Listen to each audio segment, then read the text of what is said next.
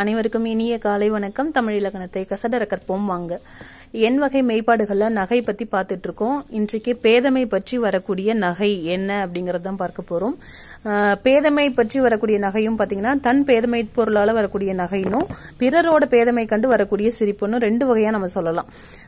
இப்போ தன் பேதமை பற்றி வரக்கூடிய நகை என்னங்கறத பார்ப்போம். அதுக்கு முன்னாடி பேதமைனா என்ன, மடமைனா என்னன்னு ஏற்கனவே உங்களுக்கு சொல்லியிருப்பேன், இருந்தாலும் ஒரு முறை சொல்றேன். பேதமை அப்படின்னோம்னா ஒரு செயல் பற்றிய அறிவு இல்லாம இருக்கிறது. அப்படி இல்லைன்னா அந்த செயல் பற்றி பகுத்து உணர்ந்து என்ன உண்மையானது அப்படிங்கறத ஆராய்ந்து அறிய முடியாத தன்மைக்கு கூட பேதமை அப்படின்னு சொல்லலாம். இன்னொன்னு பார்த்தோம்னா மடமை. மடமைன்னு எதை சொல்லுவோம்னா ஒரு செயல் பற்றிய முழுமையான அறிவு இருந்தாலும் கூட அதை எப்படி செஞ்சு முடிக்கிறது அப்படிங்கிற வகை அறியாம தவிக்கிறது, அறியாமைய மடமை அப்படின்னு சொல்லலாம். இப்ப பாருங்க, தன் பேதமை பொருளால வரக்கூடிய நகை அப்படின்னு எடுத்துக்கும் போது தலைவி தலைவன் சங்க இலக்கியங்கள்ல அகம் சம்பந்தப்பட்ட விஷயம்னு சொல்லும் போது தலைவன் தலைவி இருப்பாங்க, தோழின்னு ஒருத்தவங்க இருப்பாங்க. இது உங்களுக்கு ஏற்கனவே தெரிஞ்சிருக்கிறது தான். இப்ப ஒரு தலைவி என்ன பண்றாங்கன்னா தன் தாய், அதாவது அந்த தலைவியோட அம்மா அவங்க மேல கோபப்படுறாங்க. அந்த கோபத்துக்கான காரணத்தை தன்னோட பேதமை தன்மையால உணராமல் அதை உணர்ந்துக்காம இவங்க சிரிச்சிட்டு இருக்காங்க. தலைவி சிரிக்கிறாங்க. அதுதான் இந்த பாடல்ல கொடுத்திருக்காங்க. என்னன்னு பாத்தீங்கன்னா அகநானூறு 248வது பாடல்ல நகை நீ கேளாய் தோழி அப்படின்னு தலைவி தோழியை பார்த்து ஒரு பாடல் சொல்றாங்க. அந்த பாடல் 16 அடிகள் இருக்கும். அதுல முதல் அடி மட்டும் இருக்கும். அந்த 16 அடிகள்ல உள்ளத ஒரு கதை வடிவுல நான் சொல்றேன். அப்ப உங்களுக்கு புரியும் இந்த பேதமை தன்மையினால ஏன் சிரிக்கிறாங்க அப்படிங்கிறது புரியும். இப்ப பார்க்கலாம். தலைவி சொல்றாங்க, நகை நீ கேளாய் தோழி, அதாவது சிரிப்புக்குரிய ஒரு விஷயத்த நான் உன்கிட்ட சொல்ல போறேன், அதை நீ கேளு அப்படின்னு சொல்லி ஆரம்பிச்சுட்டு நேற்று இரவு தலைவன் எப்போதும் போல இரவுக்குறியில என்ன தோட்டத்துல பாக்குற மாதிரி நேற்று வந்தான். இரவு வேலையில பார்த்தான். அப்படி பார்க்கும்பொழுது தாய் என்ன பார்த்தாங்க. ஆனா பார்த்துட்டு என் மேல கோபப்படாம நீ மிகவும் நல்லவள் அப்படின்னு சொல்லிட்டு சிரிச்சிட்டு போயிட்டாங்க அப்படிங்கிற மாதிரி சொல்றா. அதுக்கு இவங்க என்ன புரிஞ்சுக்கிட்டாங்க, தலைவி என்ன புரிஞ்சுக்கிட்டாங்க, அதுக்கு எதனோட ஒப்புமை காட்டுறாங்க அப்படிங்கறது அந்த பாடல்லையே இடம்பெற்றிருக்கக்கூடிய ஒரு செய்தி தான். பாத்தீங்கன்னா கானகன் அப்படின்னு சொல்லக்கூடிய ஒரு வேடர்களோட சேர்ந்து என்ன பண்றாங்க, வேட்டை நாய்களையும் கொஞ்சம் கூட கூட்டிட்டு வேட்டையாடுறதுக்காக காட்டுக்கு போறாங்க. அப்ப எதிரில் நிக்கக்கூடிய காட்டு பன்றி ஒன்று, அதாவது ஆண் பன்றி என்ன பண்ணுதுன்னா அவங்க வரதை பார்த்துட்டு எப்படியும் நம்மளை கொல்ல போறாங்க அப்படின்னு தெரிஞ்சுட்டு தன்னோட பெண் பன்றியையும் குட்டி பன்றிகளையும் சேர்த்து ஒரு பாதுகாப்பான இடத்துல விட்டுட்டு அது எதிர்த்து நிக்குது. அப்ப இந்த வேடர்கிட்ட இருக்கக்கூடிய வேட்டை நாய்கள் என்ன பண்ணுது, அங்க போனதும் இந்த பன்றி அந்த வேட்டை நாய்களை எல்லாத்தையும் எதிர்த்து போராடி ஜெயிச்சுட்டு அந்த வேடனையும் எதிர்க்கிறதுக்காக தயார் நிலையில நிக்குது. அது நிக்கிறத பார்த்த உடனே அந்த வில்லுல இருக்கிற அம்ப வச்சு கொல்லலாம் அப்படின்னு நினைக்கிறவன் அது கொல்லாம விட்டுட்டு போயிடுறான். ஏன்னா அந்த பன்றியோட வீரத்தை பார்த்து. இப்ப அதை எப்படி இதுக்கு அந்த பன்றிக்கு எப்படி ஒப்பிடுறாங்க அப்படின்னு பாத்தீங்கன்னா, வீரத்தை எப்படி ஒப்பிடுறாங்கன்னா, ஒரு போர்க்களத்துல பகைவனை எதிர்த்து போராடிக்கிட்டு இருக்கிற நிறைய வீரர்கள் எல்லாம் பயந்து ஓடுறாங்க. அதுல ஒரு வீரன் மட்டும் துணிந்து நின்று எப்படி போரிடுறதுக்காக தயார் நிலையில நிக்கிறானோ அந்த வீரனை போல இந்த பன்றி அவனுக்கு தோன்றுவதால அதை விட்டுட்டு போயிடுறான். அது போன்ற வீரம் பொருந்திய நல்ல குணமுடையவனாக அந்த தலைவனை அம்மா நினைச்சிருக்காங்க போல, அதனாலதான் விட்டுட்டு போயிட்டாங்க, என்னை பார்த்து மிகவும் நல்லவள்ங்கிற மாதிரி சொல்லிட்டு போயிட்டாங்க அப்படிங்கிற மாதிரி சொல்றாங்க. ஆனா முக்கிய காரணம் என்ன அப்படின்னு பாத்தீங்கன்னா அம்மாவுக்கு கோபம். ஒரு செயல் பிடிக்கலன்னா கூட அந்த இடத்த விட்டு நகர்ந்து போயிடுவாங்க இல்லையா. இன்னொன்னு, நீ மிகவும் நல்லவள் அம்மா அப்படின்னு சொல்லி சிரிக்கிறதுக்கும் நீ ரொம்ப நல்லவ அப்படின்னு சொல்லி சிரிக்கிறதுக்கும் வித்தியாசம் இருக்கு. ஆனா இந்த பொண்ணு அம்மா எதுக்காக அந்த மாதிரி நல்லவள்னு சொல்றாங்க, கோபத்தினாலதான் சொல்றாங்களா இல்ல நல்ல விஷயத்துக்காக அந்த பையனோட தலைவனோட வீரத்தை பார்த்து அப்படி சொல்லிட்டு போறாங்களா இல்ல தான் மேல உள்ள கோபத்தில் அப்படி சொல்றாங்களாங்கிறத புரிஞ்சுக்காம பகுத்து உணராமல் தன்னோட பேதமை தன்மையினால அந்த பொண்ணு சிரிக்கிறாங்க. அதாவது தலைவி சிரிக்கிறாங்க. அந்த சிரிச்சுட்டு அதை தோழிக்கிட்டையும் போய் சொல்றதாதான் இந்த பாடல் அமைஞ்சிருக்கு. இப்ப தன் பேதமை பொருளால் வரக்கூடிய நகை என்ன அப்படிங்கறது உங்களுக்கு புரிஞ்சிருக்கும் அப்படின்னு நினைக்கிறேன்.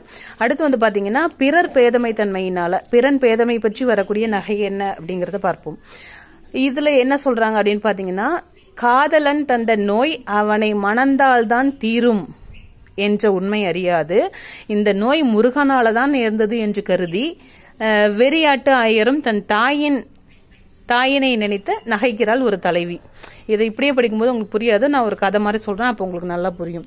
அதாவது என்ன சொல்றாங்கன்னா, குறிஞ்சி நிலம் அதாவது உங்களுக்கே தெரிஞ்சிருக்கும். இப்ப காதல் களவு வாழ்க்கையை பத்தி பேசும்போது புணர்தலும் நிமித்தமும் அப்படிங்கும்போது குறிஞ்சி தனைய சொல்லுவாங்க இல்லையா, ஒழுக்க வகையால. அப்படிங்கும்போது குறிஞ்சி நிலத்துல வந்து பாத்தீங்கன்னா நம்ம என்ன கடவுளை வழிபடுவாங்கன்னா முருகன் இல்லையா. அப்ப முருகனோட அருளை வேண்டுவதற்காகவோ இல்லைன்னா ஒரு குமரி பெண்கள் இருப்பாங்க இல்லையா, ஒரு பருவமடைந்த பெண்கள் வந்து ஏக்கமுற்று வாட்டமோட காணப்பட்டாலோ அப்ப அவங்களோட தாய் என்ன பண்ணுவாங்கன்னா இந்த வெறியாட்டு நிகழ்வை வந்து நடத்துவாங்கன்னு இலக்கியங்கள்லாம் சொல்றாங்க. எப்படின்னா வெறியாட்டு விழான்னா என்ன அப்படின்னு பார்த்தோம்னா, வெறியாட்டு நிகழ்த்துபவரை வந்து வேலன் அப்படின்னு சொல்லுவாங்க. அந்த வேலன் இன்னொன்னு முக்கியமா இதை வந்து எதுக்கு பண்றாங்க அப்படின்னு பாத்தீங்கன்னா, ஒரு சிலருக்கு சாமி வரும் அப்படிங்கிற மாதிரிலாம் சொல்லுவாங்க, கேள்விப்பட்டிருப்பீங்க. ஒருத்தருக்குள்ள சாமி வந்துருச்சுன்னா அப்ப கடவுள் ஏதோ கோபமா இருக்காங்க, அவங்களுக்கு தேவையானதெல்லாம் செஞ்சு கொடுக்கணும், கடவுளுக்கு என்ன கோபம் தணியணும்னா என்ன பண்ணணும் அப்படிங்கிற மாதிரி முறையெல்லாம் இருக்கும் இல்லையா. அந்த மாதிரி சமயங்கள்லயும் முருகன் ஏதோ கோபமா இருக்காரு போல, அதனாலதான் இந்த பொண்ணு உடம்புல வந்து பூந்துட்டாரு அப்படிங்கிற மாதிரி சொல்லி அதுக்கு வெறியாட்டு விழாங்கிற மாதிரி ஒண்ணு நடத்துவாங்க. அந்த வெறியாட்டு விழா அப்படின்னா என்ன அப்படின்னு பாத்தீங்கன்னா, வேலன் வெறியாட்டு நிகழ்த்துறவன் பேரு வேலன்னு சொல்லுவாங்க. அவன் வந்து கையில வந்து ஒரு வேலு வச்சுக்கிட்டு உடம்புல எல்லாம் சந்தனத்தை பூசிட்டு மாலை எல்லாம் சூடிக்கிட்டு இருப்பான். அவன் வந்து வெறியாட்டு நிகழ்த்தக்கூடிய களம் என்ன அப்படின்னு பாத்தீங்கன்னா, வீட்டுக்கு முன்னாடி ஒரு முற்றமோ இல்லைன்னா திறந்த வெளியா இருக்கணும், அந்த இடத்துலதான் நிகழ்த்துவாங்க. அப்ப சேவர் கொடி ஒண்ணு களமாய வச்சு அந்த இடத்துல வெறியாட்டு நிகழ்த்துவாங்க. அப்ப என்ன பண்ணுவாங்க அப்படின்னு பாத்தீங்கன்னா, முருகனோட வாகனத்தை வந்து துதிப்பாங்க, இன்னொன்னு கடம்ப மரத்தை வந்து வழிபடுவாங்களாம். அப்போ பூக்கள் புகை இது எல்லாத்தையும் விட்டுட்டு முருகனை வாழ்த்தி வேலன் வந்து வெறியாடு அதாவது வழிபாடு செய்யற மாதிரி ஆடி பாடி வெறியாட்டு விழா வந்து நடத்துவாங்க. இதுதான். இன்னொன்னு ஆட்டுக்கிடாய் இருக்கு இல்லையா, அதை அறுத்துட்டு அது ரத்தத்துல திணை அப்படி இல்லைன்னா சோறை வந்து என்ன பண்ணுவாங்கன்னா கலந்து வச்சு சாமிக்கு படைப்பாங்களாம். இதுதான் வெறியாட்டு விழா அப்படின்னு சொல்லுவாங்க. இது திருமுருகாற்று படையில கூட இந்த வெறியாட்டு விழா பத்தி நிறைய சொல்லுவாங்க. ஏன் இவ்வளவு விஷயம் சொல்றேன் அப்படின்னு பாத்தீங்கன்னா, இந்த பாடல்ல அந்த வெறியாட்டு விழா பத்தி கொடுத்திருப்பாங்க, அதுக்காக நான் இவ்வளவு தூரம் சொல்றேன். இப்ப பாத்தீங்கன்னா இந்த பாடல்ல கொடுத்திருக்காங்க, நல்லா கவனிங்க. அதாவது சிலப்பதிகாரத்துல வஞ்சி காண்டம் இருக்கும் இல்லையா, அதுல வந்து பாத்தீங்கன்னா குஞ்சக்குறவை அப்படிங்கிற ஒரு தலைப்புல கொடுத்திருப்பாங்க. 10 பாடல் வரிகள் வந்து 10லிருந்து 13 வரைக்கும் இருக்கக்கூடிய பாடல் வரிகள் இதுல கொடுத்திருக்கேன். இப்ப பாப்போம். இறைவளை நல்லாய் இது நகையாகின்றே, கரிவளர் தன் சிலம்பன் செய்த நோய் தீர்க்க அறியாள் மற்றன்னை அலர்கடம்பன் என்றே, வெறியாடல் தான் விரும்பி வேலன் வருகின்றான் அப்படின்ற மாதிரி சொல்றாங்க. என்ன சொல்ல வராங்க அப்படின்னு பாத்தீங்கன்னா, இறைவளைன்னா இறைனா மணிக்கட்டுன்னு சொல்லுவாங்க. அப்ப முன் கையில் வளையல் அணிந்து வளைனா வளையல் சரியா. அப்ப மணிக்கட்டுல வளையல் அணிந்திருக்கக்கூடிய அணிந்து வரக்கூடிய பெண்ணே, நல்ல பெண்ணே, நான் ஒரு இது நகையாகின்றே, ஒரு நகைப்புக்குரிய சிரிப்புக்குரிய ஒரு விஷயத்தை நான் வந்துட்டு சொல்ல போறேன். கரிவளர் தன் சிலம்பன் அதாவது மிளகு கொடி படர்ந்த குளிர்ந்த அதாவது தன் சிலம்பன், தன்னா தன்மைனா குளிர்ந்ததுன்னு சொல்லுவோம் இல்லையா. குளிர்ந்த மலையில் இருக்கக்கூடிய சிலம்பன் இருக்காரு இல்லையா, அந்த சிலம்பன் என்கின்ற குறிஞ்சி நில தலைவன் தான் என்னுடைய காதலன். அவனால வந்த நோய் காதல் நோய், அந்த நோயத்திற்கு அவனாலதான் முடியும் அப்படிங்கறத உணராமல், அறியால் அதை அறியாமல் மற்ற அன்னை அதாவது என்னோட அன்னை என்ன பண்ணாங்கன்னா, அலர்கடம்பன் அதாவது கடம்ப மாலை அணிந்திருக்கக்கூடிய முருகப்பெருமான் இருக்காரு இல்லையா, அவராலதான் இந்த நோய் உண்டாயிடுச்சு அப்படின்ற மாதிரி நினைச்சு வெறியாடல் தான் விரும்பி வேலன் வருகின்றான். அப்ப கடம்ப மாலை அணிஞ்சிருக்கக்கூடிய முருகப்பெருமான் என் மேல வந்து ஏறிட்டாரு அப்படின்னு நினைச்சுக்கிட்டு அதனை போக்குறதுக்காக வெறியாடல் நடத்தணும் அப்படின்னு நினைச்சு என் தாய் என்ன பண்ணிட்டாங்க, வெறியாடல் நடத்துறதுக்காக திட்டமிட்டு முருகனே வா அப்படிங்கிற மாதிரியும் கூப்பிட ஆரம்பிச்சிட்டாங்க அப்படிங்கிற மாதிரி சிரிச்சுக்கிட்டே சொல்றாளாம். இப்போ உங்களுக்கு புரிஞ்சிருக்கும்னு நினைக்கிறேன். இந்த பாட்டுல என்ன சொல்றாங்கன்னா, தன்னோட தாயோட பேதமை பற்றி தலைவிக்கு ஏற்படக்கூடிய நகை அதாவது சிரிப்பை தான் இந்த பாடல்ல கொடுத்திருக்காங்க. உங்களுக்கு தெரிஞ்சிருக்கும், காதல் நோயின்னு வந்துருச்சுன்னா உடம்பெல்லாம் மெலிஞ்சு போகும். அந்த ஒன்றும் சரியா அந்த பிள்ளைங்க சாப்பிடாது, மெலிஞ்சு போகும், லூஸ் மாதிரி எங்கேயாவது பேசிட்டே இருப்பாங்க, அந்த மாதிரிலாம் நடக்கும் இல்லையா?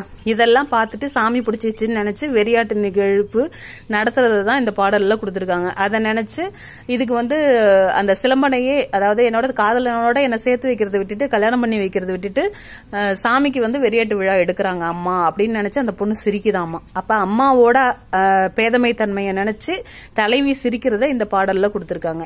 இப்ப உங்களுக்கு பிறன் பேதமை பற்றி வரக்கூடிய நகைன்னா என்ன அப்படிங்கிறது புரிஞ்சிருக்கும். இந்த வீடியோ உங்களுக்கு பிடிச்சிருக்கும்னு நினைக்கிறேன். பிடிச்சிருந்தா லைக் பண்ணுங்க, ஷேர் பண்ணுங்க, மறக்காம சப்ஸ்கிரைப் பண்ணுங்க. நன்றி.